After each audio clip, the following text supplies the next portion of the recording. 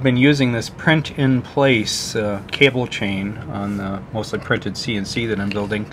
Let's take a look at it more closely here. As long as you print it lightly on the bed so that you're not squishing it down, it of course comes off pretty easy. And then the other nice thing by doing that is that it will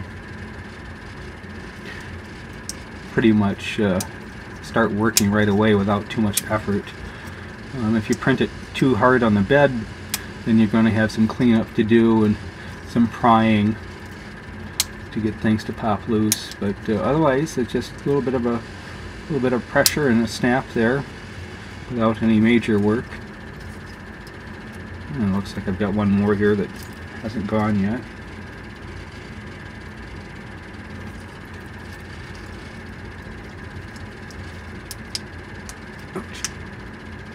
Oh, we got one that's kind of stubborn there that we'll have to work on a little bit more over on the desk. Oh, there it went.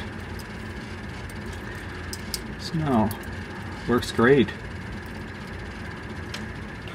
I'm just printing one set at a time because I'm coming down to the end here, and I won't be needing too many more. I think maybe one more will get me to where I want to be over here. So this works really nicely.